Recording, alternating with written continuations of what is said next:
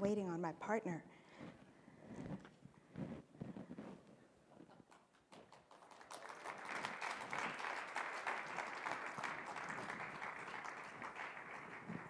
We had a slight wardrobe malfunction. I apologize. Uh-oh. So good afternoon, everyone. Good afternoon. Good afternoon. Both of us are so excited to be here to share some thoughts with you. And I want to thank Aaron for making this possible. And it's an honor to be with you, to be in this convening, and to hear from Rapson. And to hear specifically about what I think we're all here to support, and that is the arts and our collective work towards a society where all people in all our diversity can thrive. It's a privilege to be able to talk with you today. Thank you. And as I was thinking about this conversation, I started thinking about my own experience as someone who's worked in the urban planning field and public policy and has dedicated most of my career now to the role of the arts in communities, and particularly in disadvantaged communities. And I've often been asked, if you care about low-income communities, communities that have been historically marginalized, why are you doing this art stuff? And the connection between the arts and what we think of as an equitable and just society isn't always apparent or easily apparent. And in my own thinking, when people have asked me that, my response has been that if we don't tend to our generative lives, to our creative, aesthetic, and intellectual development as humans, to our ability to be compassionate and empathetic and thoughtful, then any strategy that seeks to improve a community without consideration for that is critically flawed. And I think I've seen a lot of evidence of that in the work that the Kresge Foundation has been doing, particularly as part of its arts and culture program. And I'm eager to hear Rip's perspective as the architect of all of this. Why take that approach, and why take that approach now? And as I hear Maria frame the question, I'm sort of reminded that when you don't have charisma, you bring it along with you. And so thank you, Maria, for coming along. I think in many ways, she's stated the proposition exactly right, is that it's very difficult for an organization like Kresge to think about the future of American cities, and particularly the role of low-income opportunity in American cities. When you sort of slice off the arts and push them to the side, which is, I think, what so often happens in policy debates, in political conversations, and often in the sort of the ebb and the flow of daily life. And I think one of the reasons that we in Kresge feel so strongly about the role of arts in our portfolio is that we believe that it is every bit as essential to have arts and culture at the table, having these kinds of generative, reflective, sensitive conversations about the future of a community as it is to have people from the realm of transportation or from housing or from health or from human services. And so our fundamental proposition is that arts and culture needs to be at the core of every conversation we have about community development in our country. I think that what ends up happening when that happens is exactly what Maria has just described. The conversations are richer, they're more balanced, they have much more to do with the creative potential of inviting people in to examine not only their potential for human development, but also the potential that arts and culture have to drive economic development, to drive sensitive placemaking, to drive the kind of long-term visioning that a community needs in order to remain vital and healthy. And the minute you drive arts and culture into a conversation, I would argue, it sort of begins to reflect back up the true nature of a community with all of the richness and the diversity that it includes. So for us, it's actually a very straightforward proposition that you simply can't engage in the kind of community reimagination, the community health, and the community revitalization that our disinvested areas in America need to have without putting at the core arts and culture. And why now? Why is now the particular moment when that's a interesting. smart thing to do, or the Well, right thing to do? Maybe two answers. I mean, if I can. I mean, one is sort of a Kresge answer. I mean, why would Kresge do this now? And I think there is the sort of the more interesting question of why might that be appropriate now in America, in sort of the current state of affairs. Let me take the easy one first. Kresge, a year or so ago, concluded that the only way that we could really create the kind of coherence and the kind of impact we sought was if we aligned our work around the North Star of low-income opportunity in America's cities. It's a broad concept, to be sure, but when you think about it, it excludes a lot of things as well. And so when you think about human services, it seems fairly straightforward that you're trying to address issues of low-income opportunity. When you think about often health disparities, when you think about community development imperatives, sometimes those things are sort of front and center. But our arts program actually was much more about arts capitalization structure. You know, are the arts overcapitalized? Are they doing the right things to position themselves for the future? And I think we realized that just as all of our other programs had to sort of zoom in on low-income opportunity, so did the arts. And so our whole program is really about how do you create opportunity in America's cities through arts, through the cultural activities of a community. So in our own evolution, it's kind of why we got there. But I think probably the more profound reason is I think that when you're dealing with the kind of intractable, gnarly problems that our society is dealing with now, racial disparities, income disparities, lack of upward mobility, all of the sort of the things that I think tear us apart every day as a society, I just have increasingly come to the view, and I think our entire team has increasingly come to the view, that arts simply has to be at the center of that conversation, that you can't infuse those conversations and those processes with the kind of creativity, the kind of energy, the kind of identity perspective that you need in order to make real progress. And I think we can try, but I think that we've tried for a long time by pushing arts to the side. And I think it's probably well past time that the arts stopped looking in from the outside and got into the inside and began helping shape from the inside out. Yeah.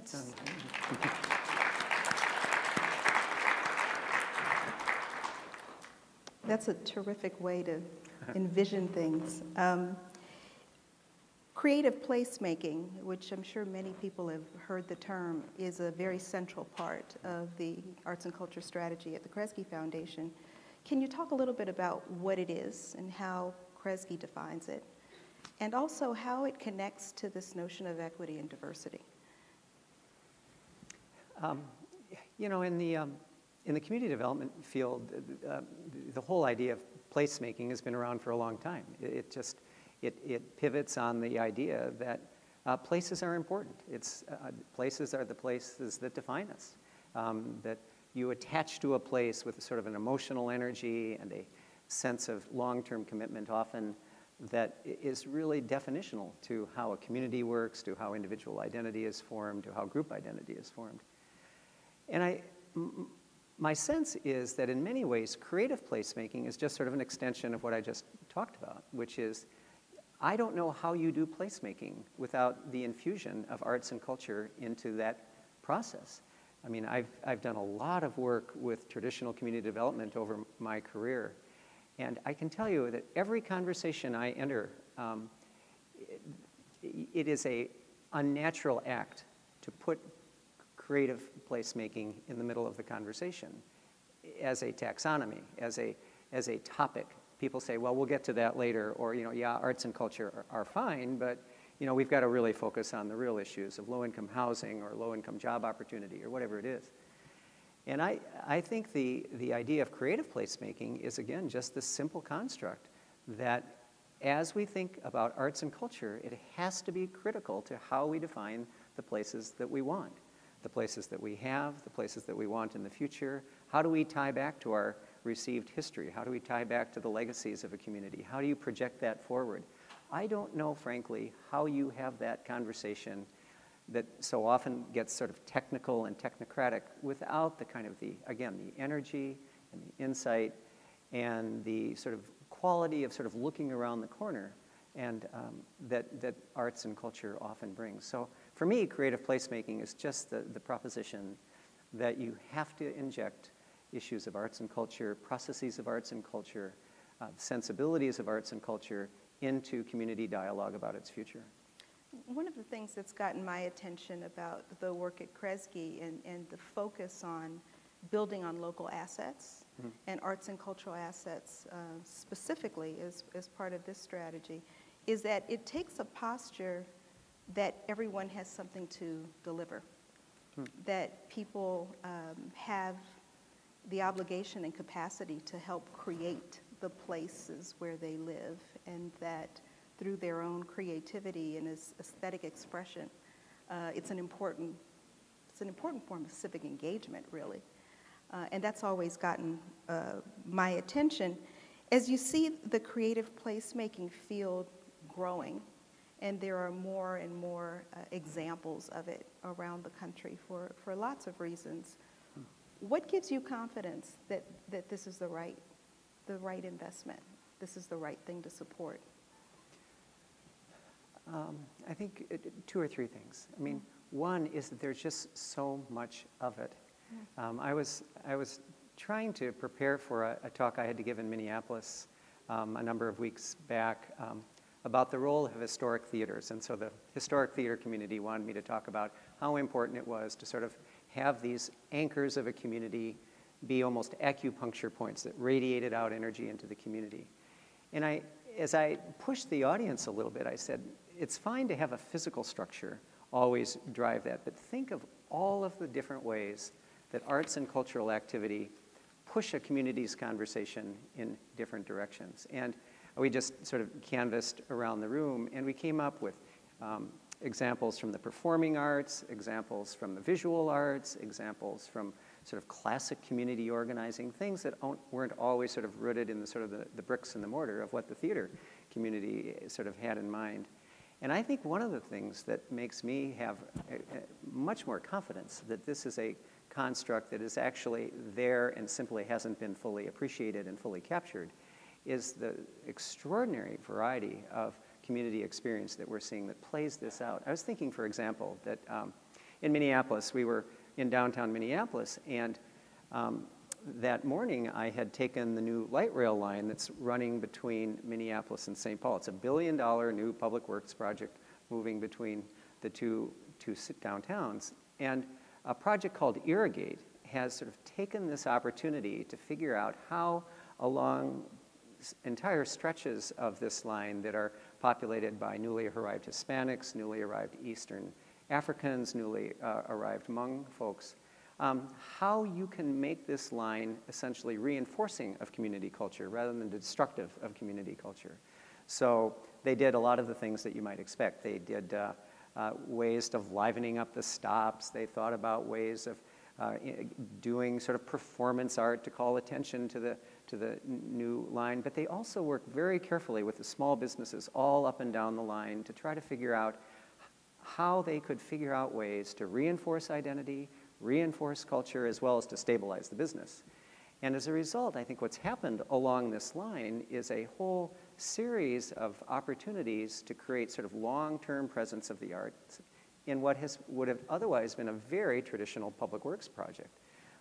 And I think that that's the kind of thing that we're seeing just time and time again all over the country. So that's one reason. A second reason is that we have just created in philanthropy, sorry to be sort of inward looking, but we've just created in philanthropy something called ArtPlace. ArtPlace is a consortium of 10 or 12 of the largest foundations in the country, including Ford and Kresge and Knight and others, to elevate the concept of ArtPlace being of creative placemaking being sort of this first principle in community development. And I've been surprised at how quickly philanthropy has sort of come to this view, and including some fairly traditional funders. I think of someone like the Mellon Foundation, which has that fairly traditional funding pattern, as you probably know, into well-established, long-established arts institutions. And this notion of community-based placemaking, animating their portfolio, was actually quite exciting to them. So I think that's a second piece. And I think the third piece is that at the end of the day, creative placemaking is inherently an interdisciplinary act. You can't put arts and culture into the middle of this fence line that I described earlier and not have it bump up against, ricochet, influence all of the other public and private and nonprofit and philanthropic systems in the fence line. We've got to figure out, as arts and cultural workers, how do we deal with the private sector? How do you deal with the public sector? How do you have a conversation with the transportation department? How do you have a conversation with the community development movement and the affordable housing movement? And I think that's happening more and more and more. I've been particularly encouraged, for example, by the National Endowment for the Arts and the Obama administration. I don't mean to be political about it, but the Obama administration sort of embrace of having arts in all of these conversations. Sean Donovan, the Secretary of HUD, is deeply committed to making sure that in every RFP they send out, there is a arts and cultural component.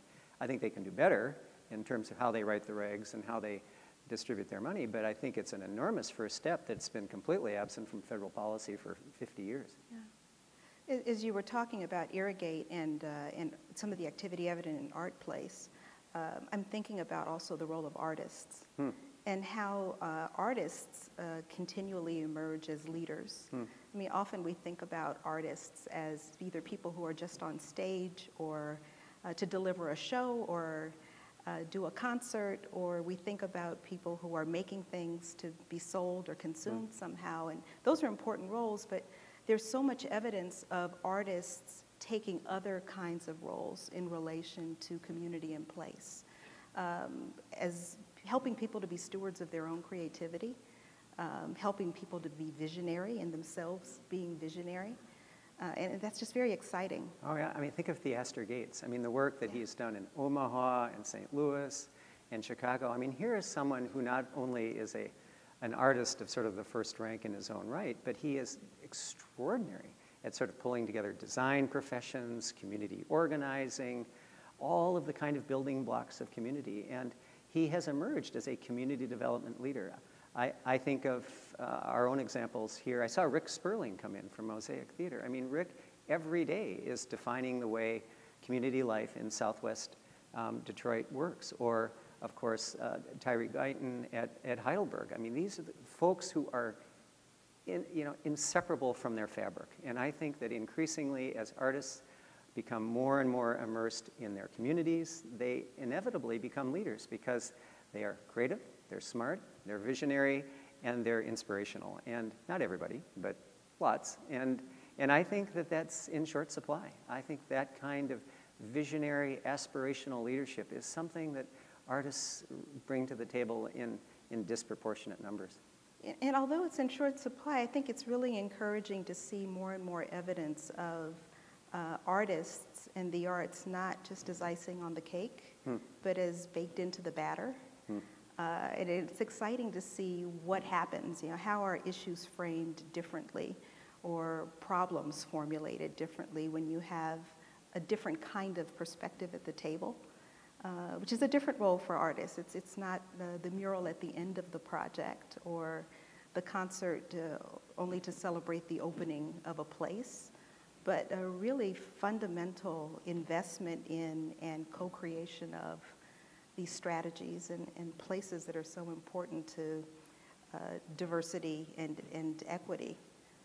Well, because we're in Detroit, I mean, I can't help but take the opportunity. I mean, we have spent for the last 3 or 4 years developing something called the Detroit Future City Plan, which is a plan that tries to think about the long-term ways in which we can take so much of Detroit's underutilized and abandoned and neglected land and push it over the ledger into productive use. And, spoiler alert, guess who's on the front edge of all of that? I mean, it is absolutely the arts and cultural community. It is individual artists, it's arts organizations, it's coalitions of artists, whether it's reclaiming an abandoned house for a theater, whether it's Tyree doing Heidelberg and trying to stem the tide of abandonment in his community, whether it's any number of sort of opportunities that we haven't even begun to think. But when you think about, in Detroit, we have an abandoned set of properties the size of the city of San Francisco. I mean, we essentially have that much square mileage in abandonment. And when you think about the creative reuse possibilities, it seems to me that my A team is the Arts and Cultural Committee. I want economic developers, I want environmental ecologists, I want transportation specialists, but I really want people who can think in ways that all of those folks sometimes struggle to think in. And that's exactly what's happening. I think that this has become just this enormous canvas of creativity for folks from all across the country, as well as for folks who have been here a long time. And we have a vibrant, active arts community who I think is really going to help put Detroit back on the map in terms of sort of changing the image people have of what it means to have a land that is perhaps underutilized and has been converted into very exciting different kind of space. It sounds like what we're after is a sustained integration of arts and culture into how we think about healthy places to live and places where everyone can thrive. And the question that still remains, though, is what will it take for that to be a reality? What does it take for an urban planner to wake up and think, oh yes, I have to go consult with artists, or to have a developer think about a neighborhood, an African-American neighborhood or a Latino neighborhood, and think, there are cultural assets here that I must build from? What does that take? One thing I think it takes is proof patterns. I think we just need to really hold up where this is working, because I just think it's working more and more and more. And I think that we've got to figure out whether there aren't platforms that are sort of readily sort of digestible, that just let people know that's going on and that these are possibilities. Two, seems that people who sit in chairs like mine, who have the ability to fund things, ought to start funding things that make a difference. And not that we don't, we do, but sorry, board of directors. But I think there is an opportunity for some creative investment on the part of folks who control some discretionary money. And I think that's what's so promising about Art Place. And I think at the end of the day, it's sort of a top-down meets bottom-up proposition. Because as many proof points as we can get from the community, as much as the sort of mezzo level of funders can be helpful, I think every time you get a Sean Donovan at HUD, or someone at the national level, Rocco Landisman was spectacular at the endowment, I think those folks sort of pushing down, and then I think the tension zone in the middle becomes really interesting. And I think you potentially change the vocabulary, you begin to change the public perception of the role of the arts, and I think then that helps sort of reinforce all of the activity that is already underway. I don't think we have to invent this. We can't. It's already there. It's underway. But I think it's sometimes undervalued, sometimes underrecognized, and almost always underfunded. So I think also the systems that are in place, you know, when we talk about HUD, we talk about NEA, we can talk about Department of Transportation or Education, environment, and it's mirrored at different levels. They were built in silos and work very internally, and I think the call in creative placemaking is to bust the silos and introduce the arts in ways that people haven't thought about the arts before. And I think inherent in that is some risk-taking on all parts. And I think that's a critical element of what will be required to see it sustained, and for the proof patterns, the ability to take some risks. You know, we can't see you because of the lights, but I think if we could, I've got to believe that there are people who are saying, you know, fine, you know, interdisciplinary work, you know, cross-sectoral work, all of that's really important, but I've got a day job, and it's really hard to get done. And, you know, if you're asking me to sort of reach out or sort of become more porous in sort of the way my fence line works, it's asking a lot. And I think that is true. I remember when I ran the McKnight Foundation in Minneapolis before I came to Kresge, and we have McKnight had one of the great cultural program officers in the country, Neil Cuthbert. And I talked for a moment with Neil at one point about why don't we have a sort of a statewide convening of arts organizations so that not only do they talk one to another, which actually wasn't happening this decade ago, but why don't we invite in other kind of community practitioners? And Neil, who is as smart as anybody in the field and as thoughtful and as committed as anyone in the field, just shook his head and said, Rip, it's never going to happen. You know, people are too busy. It's too hard to think outside your own systems. And unless there are constructive incentives for people to do it, it's not going to happen. Well, I think part of the incentive is just a problem-solving incentive. I just think that you can never fully, well, you can never fully solve most any problem, but you can't fully engage a problem until you really do pull these pieces together. And I think part of it is, in some ways, and I think Neil might give me a different answer today, I think in part ways, but it's also a failure of imagination. If you think about your job as not, if you think about working in an interdisciplinary, cross-boundary way as above and beyond your job, I would submit that maybe you ought to take another look at your job description, because I think increasingly it is a part of your job description. We just cannot work in these silos. It's just the complexity of our problems, the fluidity of change in our communities is just sort of busting down those walls for us. And I think that most cultural organizations see that and are trying in their own way to become much more adaptable, much more resilient, and that requires, I think, that you reach out and move things around a little bit. Yeah. So we have a few minutes, and we should open this up to the audience for comments, questions, thoughts. Oh, there you are.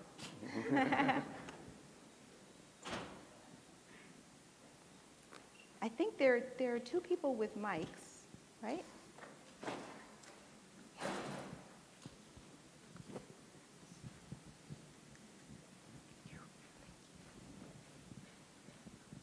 Robin Hickman from Minnesota. We're missing you, man. Oh, missing you. Just again, thank you.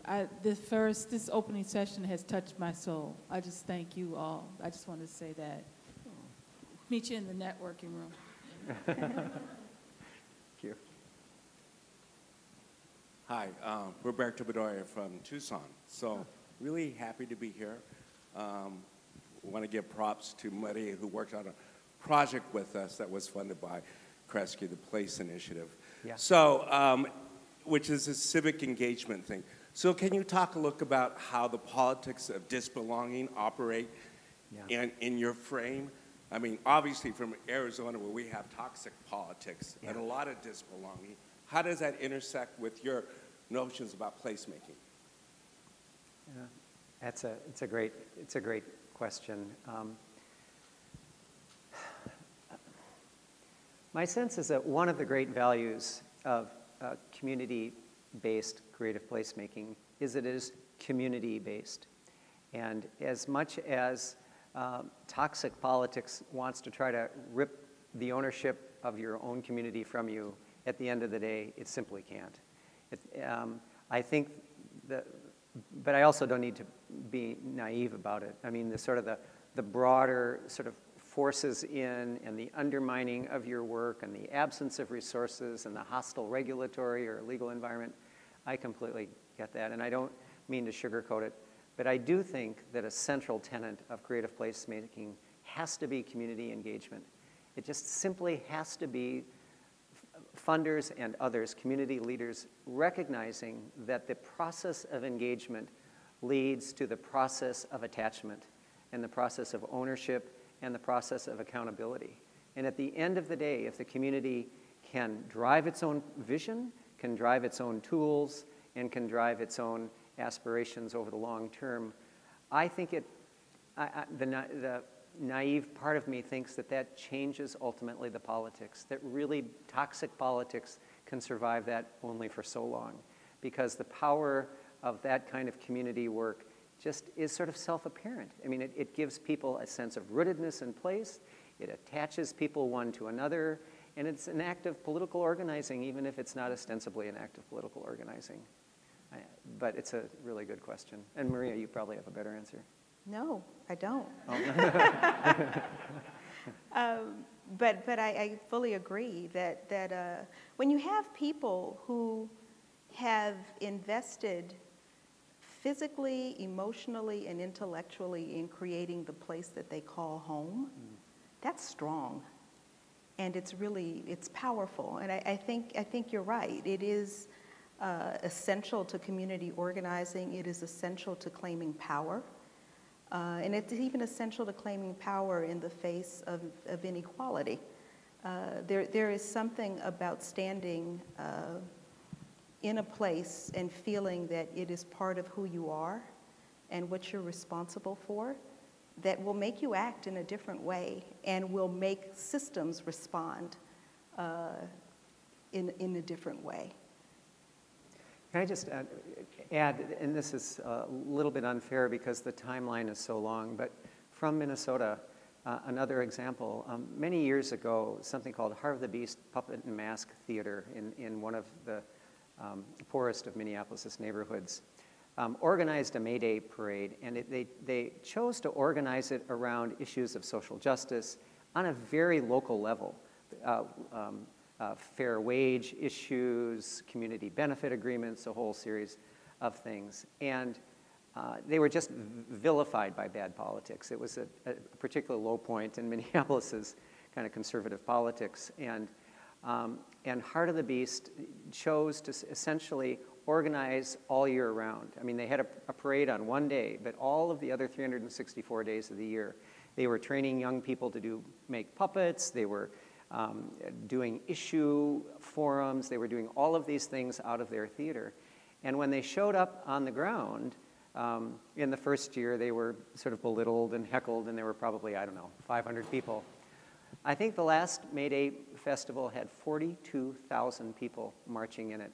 And it has fundamentally shifted over the years, the attention that local politicians, city council members in Minneapolis, pay to sort of community-based issues. And I think of Heart of the Beast as a great example of just someone who stayed the course over the long term, kept their eye on the prize, and refused to be sort of sidelined by the toxic politics. Now, that's one anecdote, and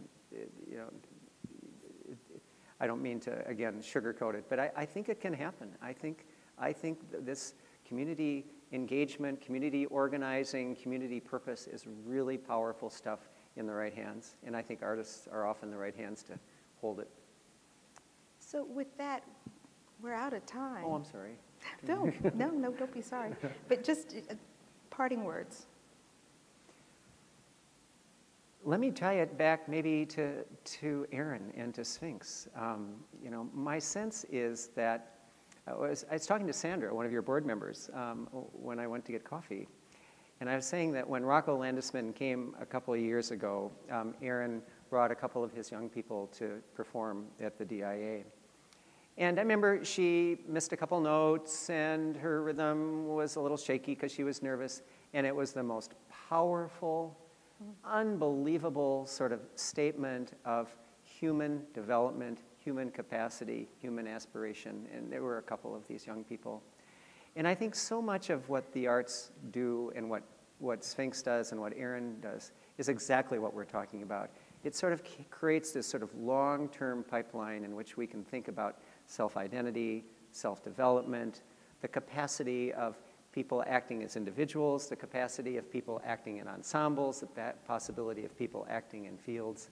And so I think that whether you're Sphinx or whether you're Mosaic or whether you're Heart of the Beast Puppet Theater, it seems to me that the kind of formative role that arts and culture workers have in our community is really a cause for enormous optimism in this time of very toxic politics. So thank you all for doing what you do. Thank you.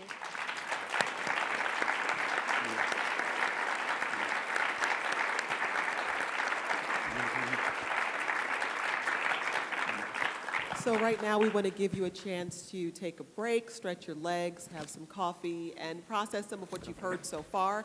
The speakers will all be in the conference room right next door, so we'll come back here in about 10 minutes.